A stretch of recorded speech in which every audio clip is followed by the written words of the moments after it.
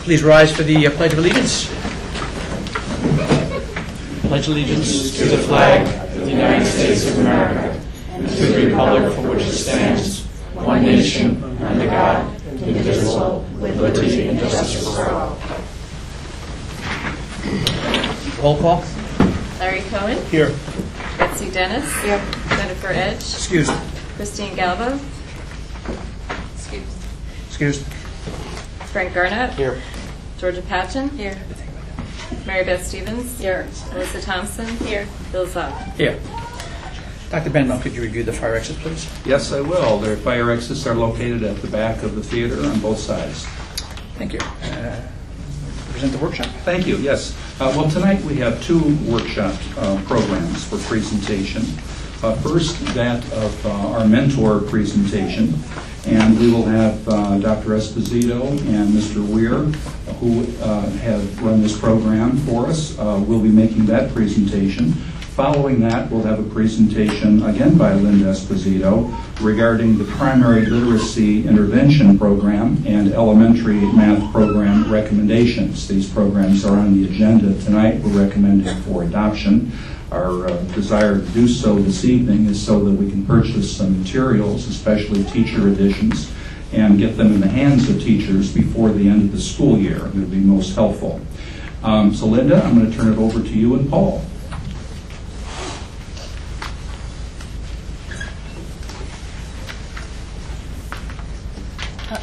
Good evening. I wanted to begin by introducing Paul Weir. He's the mentor coordinator for the district. The mentoring program, I can't say enough good things about a program that helps teachers enter the profession successfully. The program has been well spoken of, well regarded throughout the district, and I give the credit to that to Mr. Weir, and I'd like him to have an opportunity now to introduce his mentors and mentees. Thank you very much, Dr. Esposito.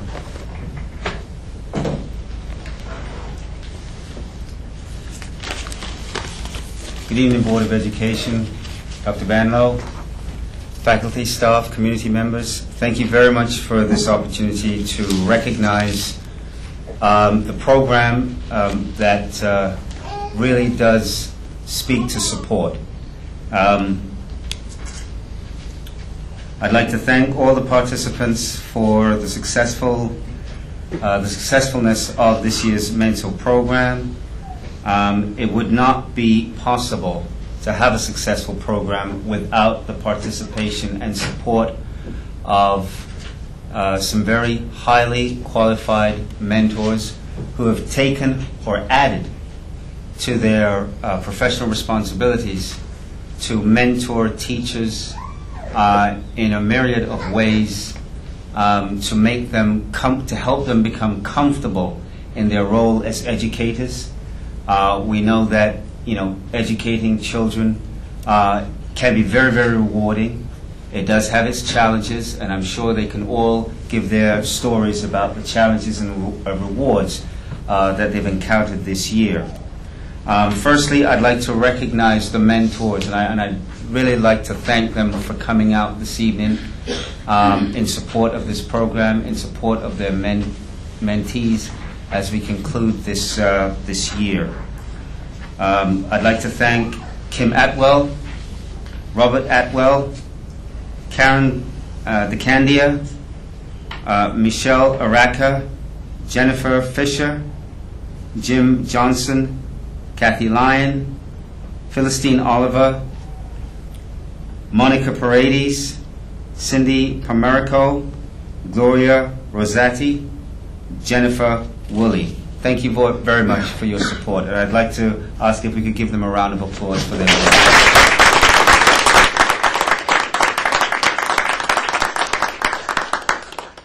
We have two groups that are being recognized with certificates this evening.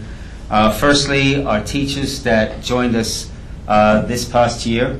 They've been with the program 1 year, and I'd like to call them up in alphabetical order. If your mentee, for the mentors, if your mentee isn't here, I'd like you to come up to accept the certificate on their behalf. Thank you very much. And if the mentors aren't here, I'll accept it on their behalf. Tara Crowder,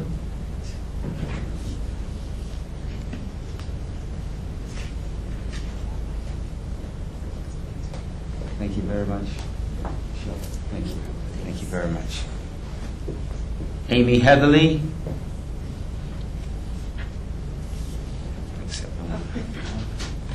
Thank you very much. Brian Lang.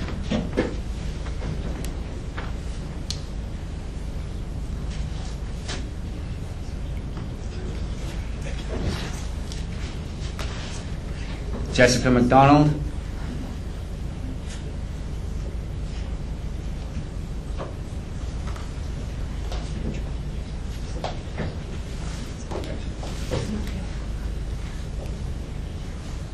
David McPartland.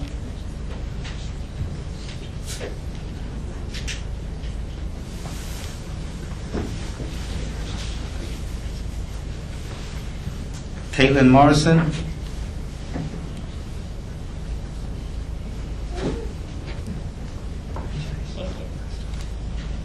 Carol Nadeau.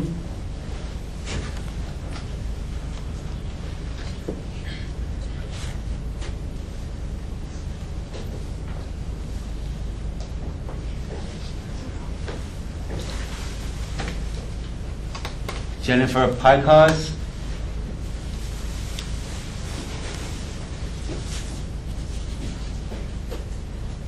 Congratulations. Bonnie Stafford.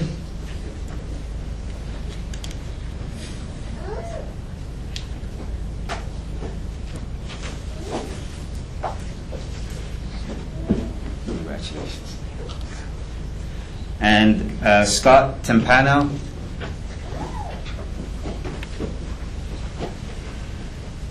Congratulations. Congratulations.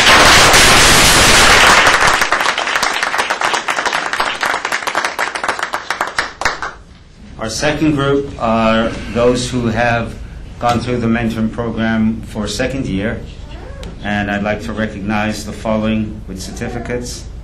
Ryan Antelek. I think Brian's preparing. Yes.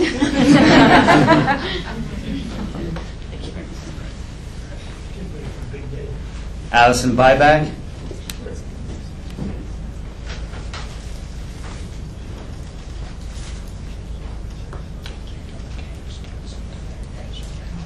I know Nicole Curtin also has a commitment, but Kathy, please come up for her.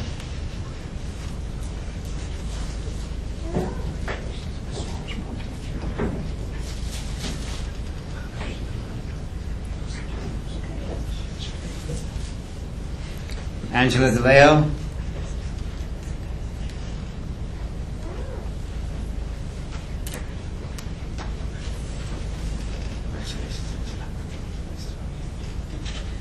Caitlin King.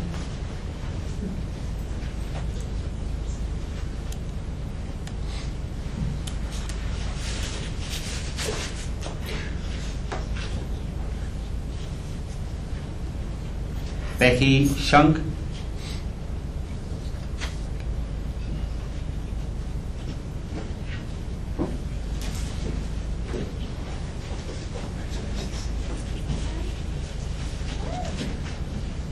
Rebecca Sorcy.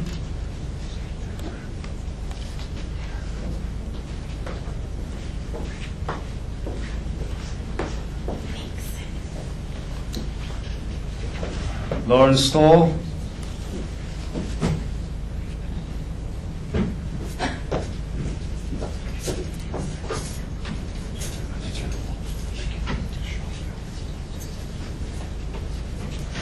Talita Tomaz, I know is also absent this evening, and Heather Winter.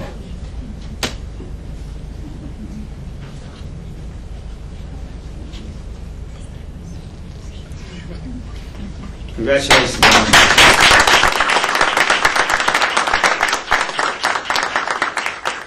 And thank you very much, Dr. Bando, for allowing us to do this presentation. Thank you. Thank you. Thank you very much, Mr. Weir, for your hard work in this. Okay. Dr. Esposito, shall we go to our programs? Sure. Okay.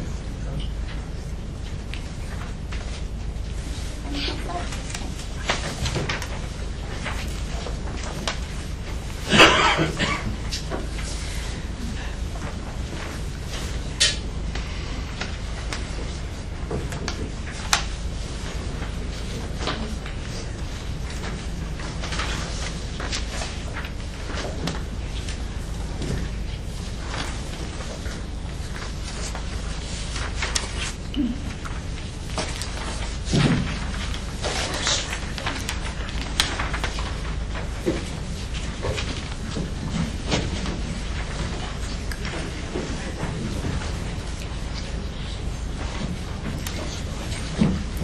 I see that.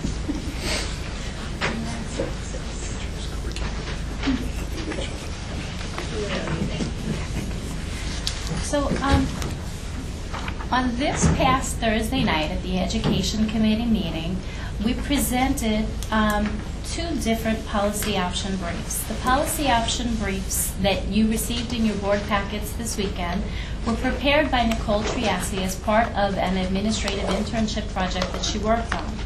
But tonight I want to present to you the two programs so that you understand what we're asking you to act to adopt this evening.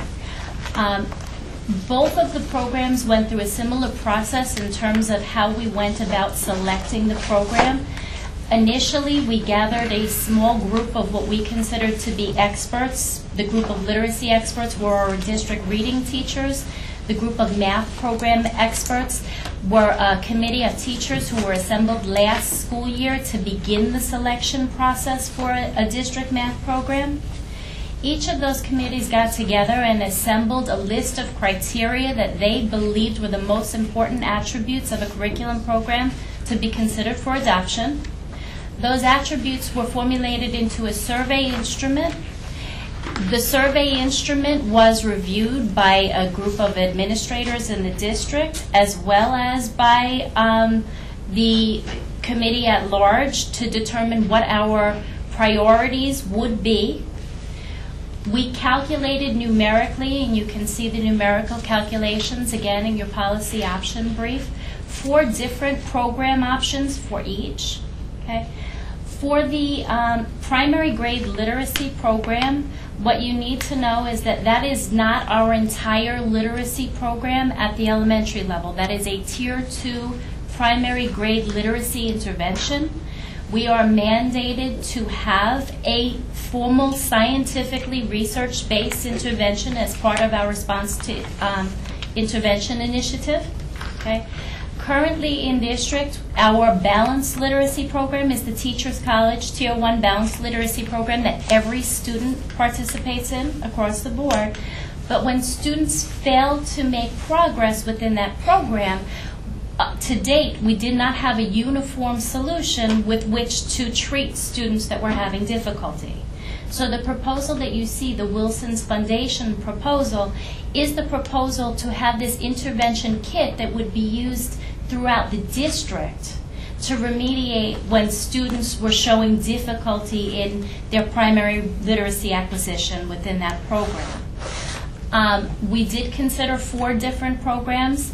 The Wilson's Foundation program was widely felt to be the program that counterbalanced some of the areas in which we felt that our Tier 1 program maybe was not the strongest, insofar as the Tier 1 program is very based on reading comprehension, and we felt that if students in the primary grades were lacking in reading fluency, that they would benefit from a program like the Foundations program, more so than one that was additionally focused on comprehension.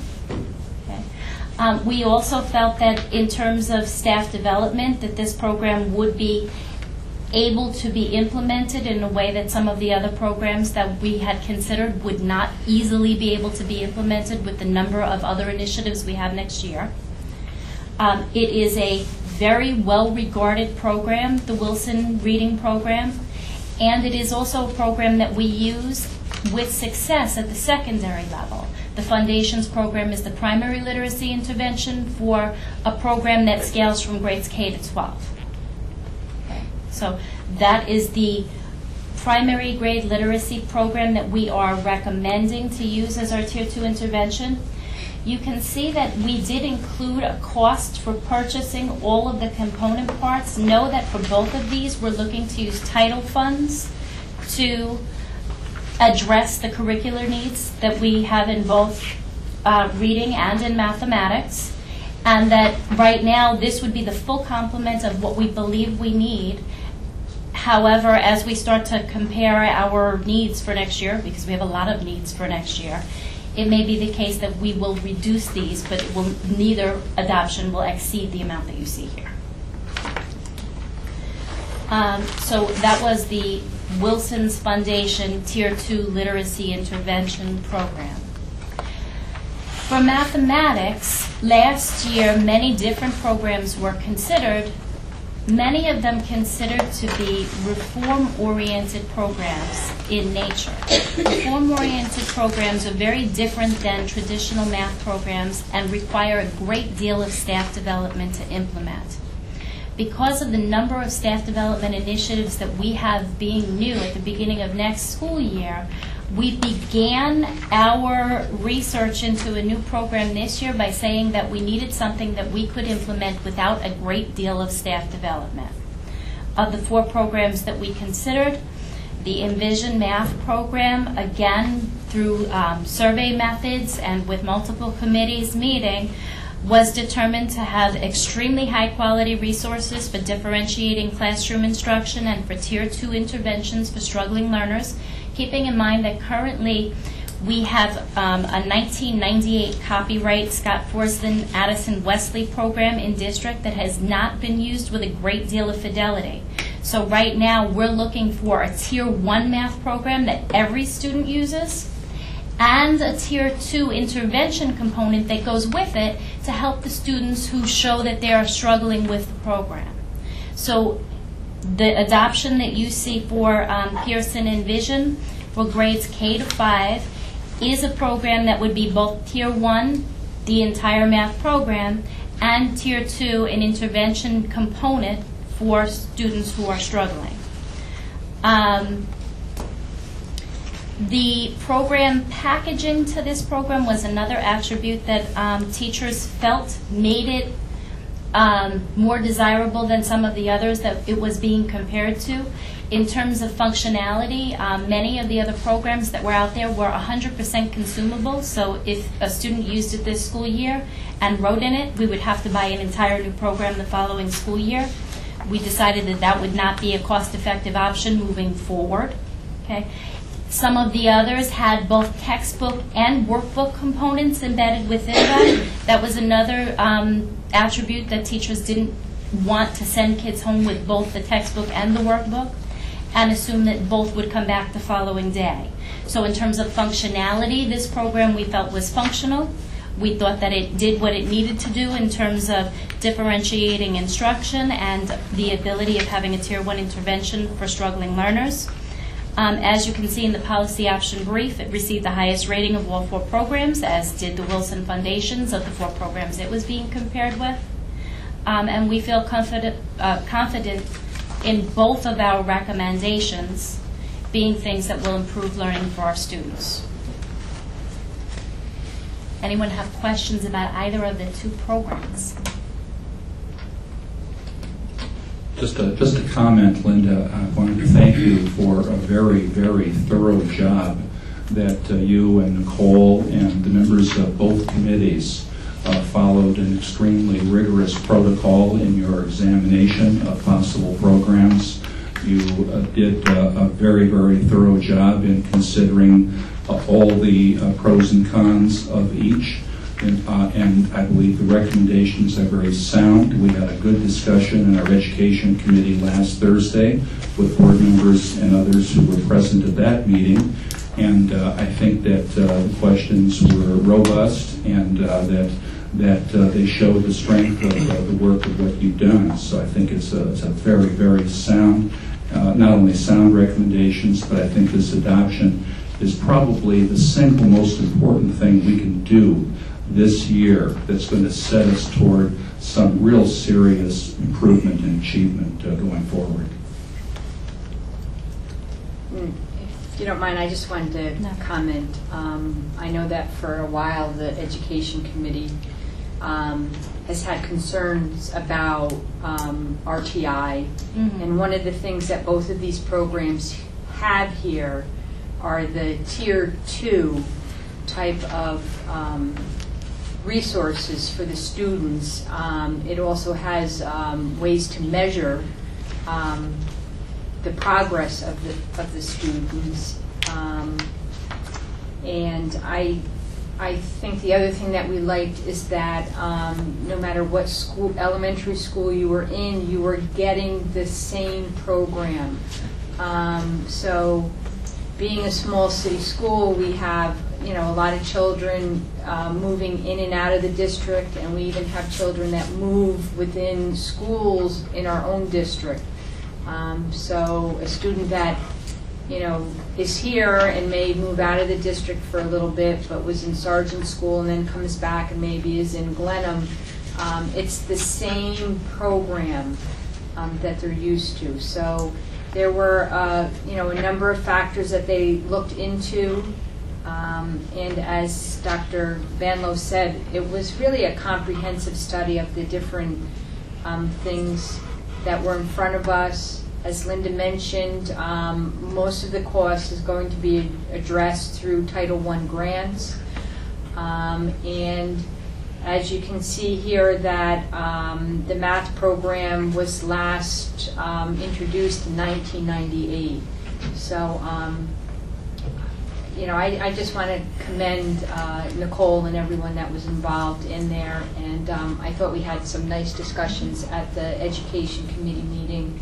And it was recommended that it be brought to an open meeting because it does affect the teachers. They have a new, pretty much math curriculum that they're going to have to get in place by September, and to also let parents know that there's going to be some changes and modifications in it. So. Yes, and as Dr. Van Loo stated earlier, the initiative to bring it to the full board only the Monday after the Thursday meeting was really to make sure that we can get instructional materials in teachers' hands before they leave at the end of the school year, because there are so many new initiatives coming up in September. I have a question. I agree with all the statements thus far regarding the need for the programs, the research done. Nicole, what an amazing job, your presentation, and Linda. I attended the Education Committee. I'm worried about the dollar value. I'm worried about, July 1 starts the new school year. And then you mentioned Title I funds. Well, I'm a Glenham family, and we're not entitled to Title I funds. Yes. So do we have this from a financial standpoint all mapped out in our business office? Or is this something that we're still working on? Right now, I've looked at what we have left of title funding from this year and what I would project that we will have next year, and believe that we will be able to implement both. But what happens to the building that isn't entitled to Title I funds? Every building will receive these resources. We will purchase them with district funds. But how do you pay for district funds for Glenham if Glenham's not entitled to Title I funding? Right. We will work out the Glenham part of it. So then Glenham's not going to get paid for out of Title I funding? Right. We'll come up with another approach. And this has been worked through in the business office. I guess that's my concern, right. That we have this mapped out in the business office prior to make any types of approvals. We need to know that the funding is there and available so that we can move forward. And if it's not, then perhaps we need to table it until we're able to ensure that. At this point, I would say that because we put a maximum cost on it and not the exact cost, we haven't worked out the details of how much the proposal will be at this point. So if you'd like that to be the details of it for the next meeting, we can do that and table it if you wish. I mean, everyone knows based on math, it would be $40,000 that's not covered potentially under the Title I number. I don't know. Business office wise, I think that the slush fund or whatever could cover. Also, is it coming out of this year's funding or is it coming out of next year's funding? The bulk of it should be this year's funding.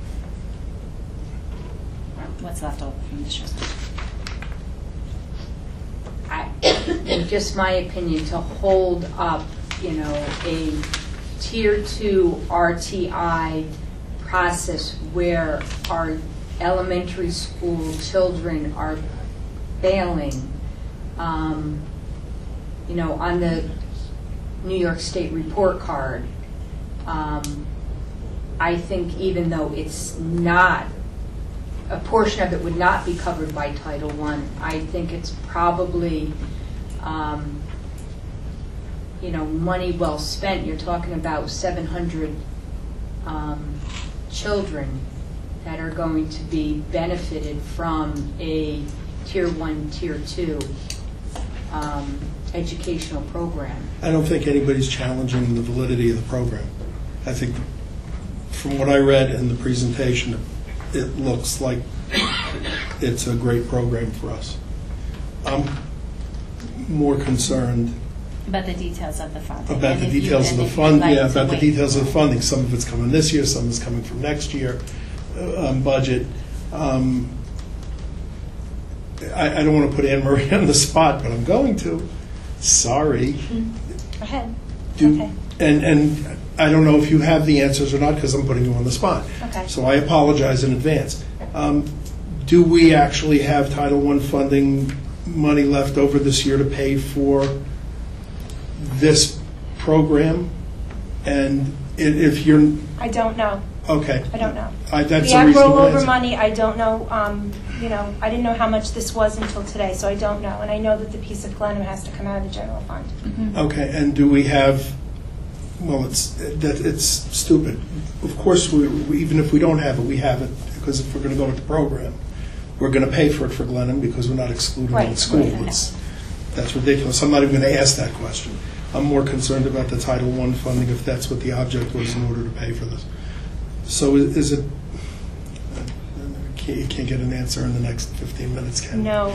Yeah. I wish I could. But from an accounting standpoint, is it easier for an approval tonight and try to work those numbers now when July 1 is, you know, right around the corner? Would it be easier to wait for approval at our reorg meeting so that all of those ducks can be in a row? You know, obviously, everyone knows I come from an accounting standpoint, so I need, you know, confidence that you're rolling up the year right now. You're trying to get those things done. Is it better for you that we wait for those approvals? One of the things that the business office is working on this week is to try to tighten up the title, all of the grants, the special ed grants and the title grants. So we are currently working on that to see what is available, what won't be spent by June 30th, and what could be rolled over.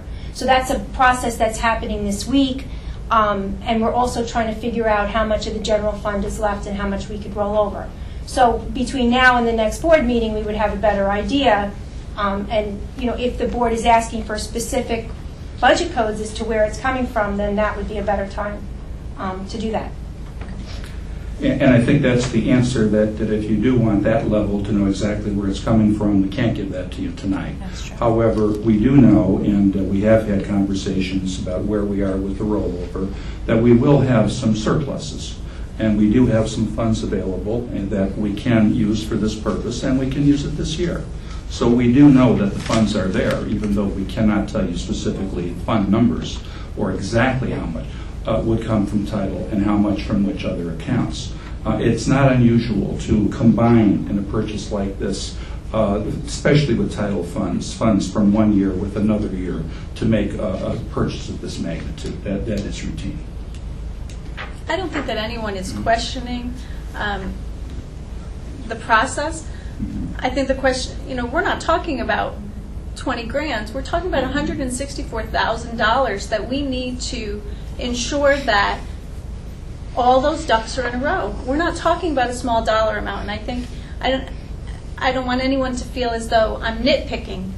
That's a dollar amount that we as board members are, you know, voted to watch those numbers and to ensure that we're doing our best to be on top of that. So I just wanted to clear that up. I don't want anyone to think, I truly believe that our children need these programs. There's absolute value in them. I've done my research on both. I attended the Education Committee meeting. There is in no way that I'm saying I'm not for these programs.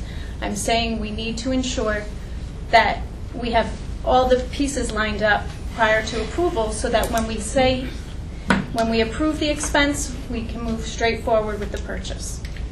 But I guess my question on that is that by approving the program, we're then sending it back to to the administrative building to take care of the financial part.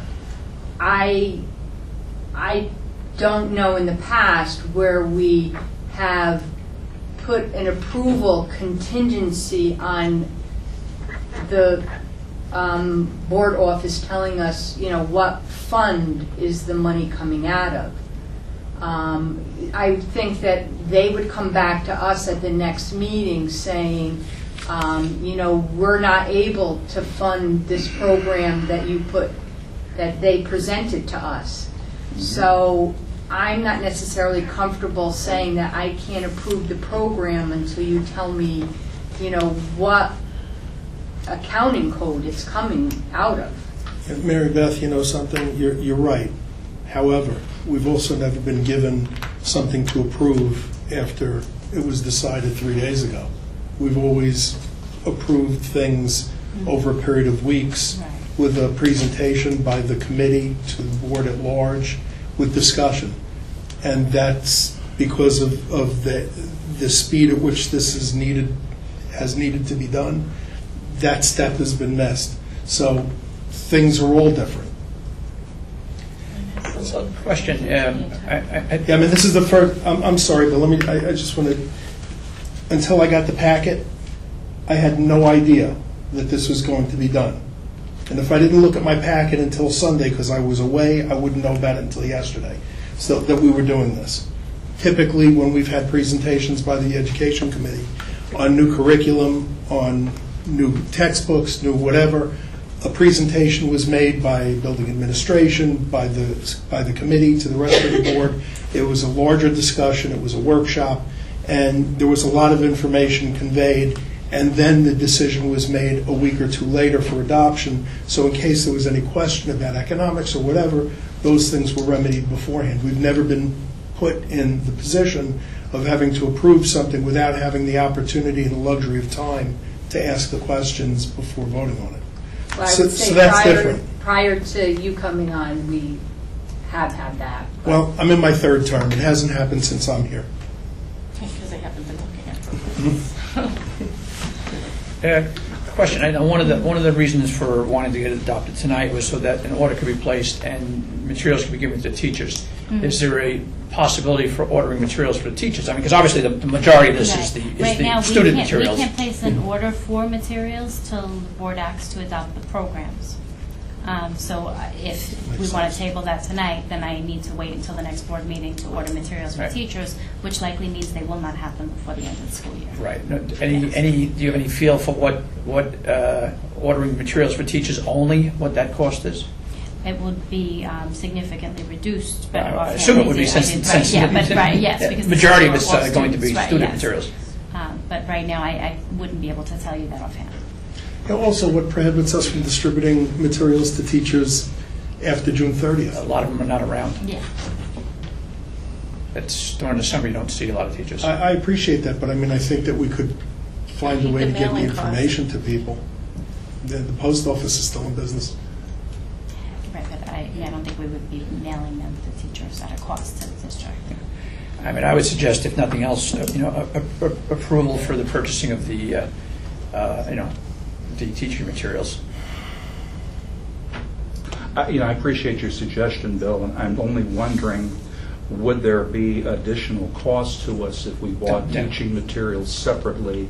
In other words, would we fail to take advantage of some discount of current quantity, by only buying a small amount as opposed to buying the full program? Sometimes teacher materials come along at no charge, if you buy more than X number of student materials. And I don't know what the case is with this particular purchase, and I'm not sure you've even looked at that for this one. No, I haven't. Yeah, I guess I would just want to come back to Anne Marie and ask just to clarify, is there any doubt in your mind that we have funds available for this purpose? Or is the only question just exactly where the funds would come out, what lines? I think the board asked me two questions. One question was whether we had the federal money available and whether we had general fund money. And I know I mentioned to you that we do have money in the general fund, which we're trying to allocate. My question is the federal. Yes. And if that's where the significant amount of money is, I think that I want to make sure, I wouldn't feel confident in telling you or the board without looking at what qualifies under Title I and what can be used this year and next year. So that's, if we were going to pay for it all out of the general fund, it would be a different story. It would be a significant amount of money. But the federal grants are specific, and I'm a little concerned more about exactly what we can allocate to that.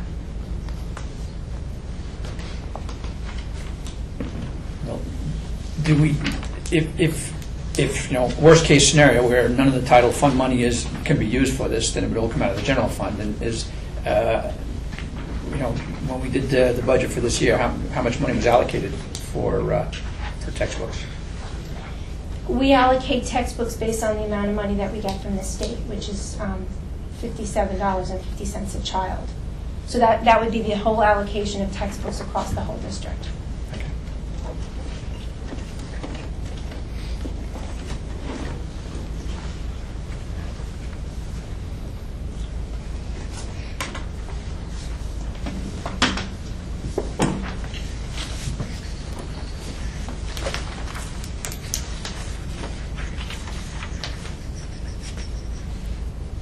If you do the math, you said 57 per student. If you just looked at it from a textbook standpoint, the entire program would be covered by our textbook allocation. Yeah, it doesn't permit you to buy another textbook for anything else in the At district the for the elementary year. level, you're getting... For the whole year for anybody in No, the I'm only the whole talking district. about the But if if you're you going do 57 Yeah. by the amount of elementary students we have, this program's completely covered. And I don't see us buying any more than a literacy program and a math program within one school year. I have no idea. I can't be the judge of what other textbooks are needed through the year. Certainly the wrong department for that.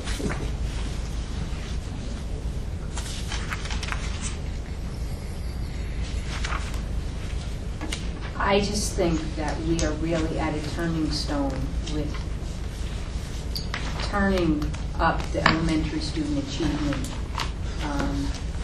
So I understand individuals' concern for, a little bit more information, but I think the next time we meet, we're still going to vote yes for this, or that you don't feel as if the $164,000 is worth trying to make that, step into RTI in Tier 2 advancement at the elementary school level. I mean, I can tell you that as we look at budget codes, et cetera, we're going to propose exactly what we can afford. So if it means we have to reduce parts of the program so that we have a smaller number of resources, shared resources or what have you, we will do that.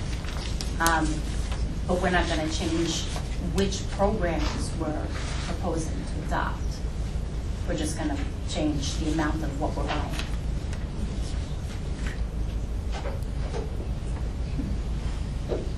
Any other questions?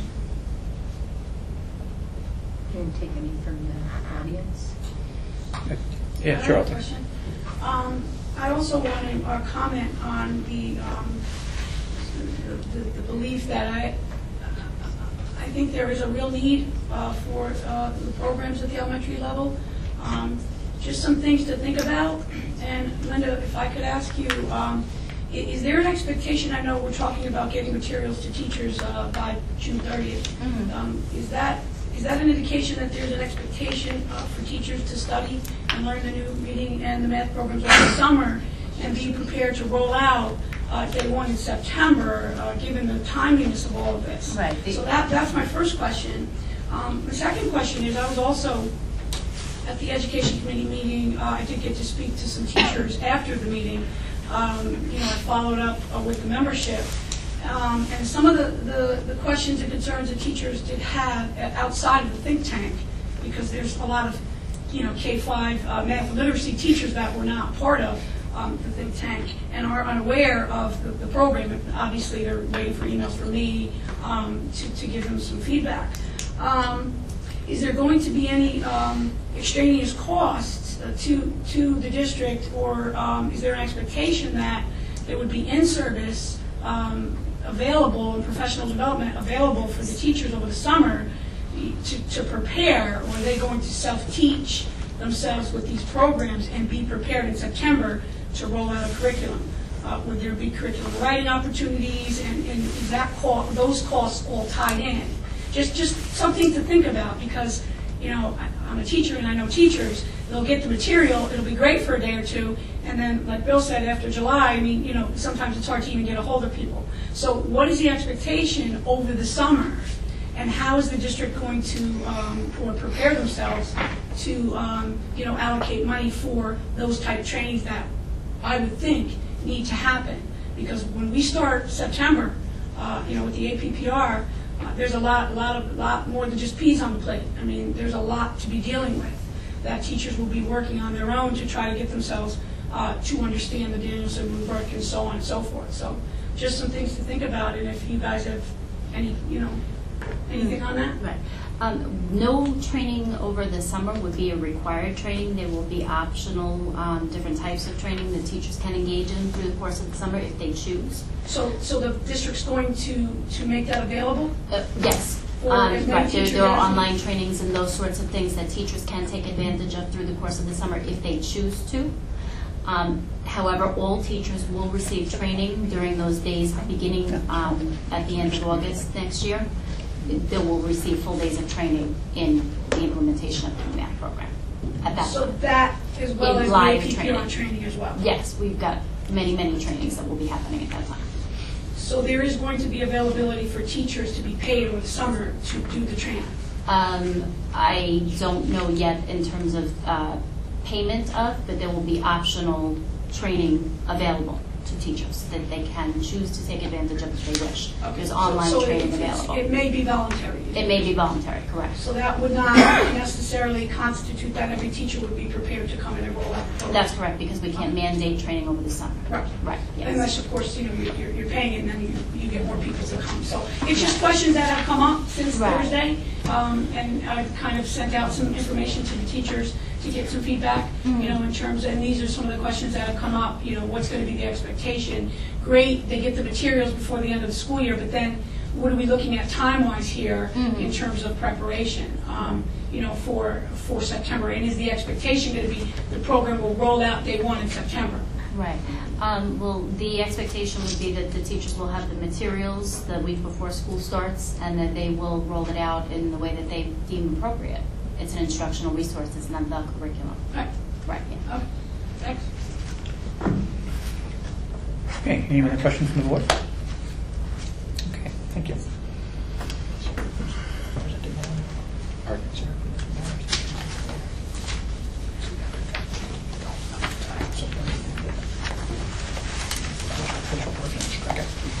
Okay, may I have a motion for executive session? Motion to adjourn to executive session to review the employment history of a particular person, and the board will return as soon as possible. Second. Comments, questions? All those in favor? Aye. Opposed? Motion carried.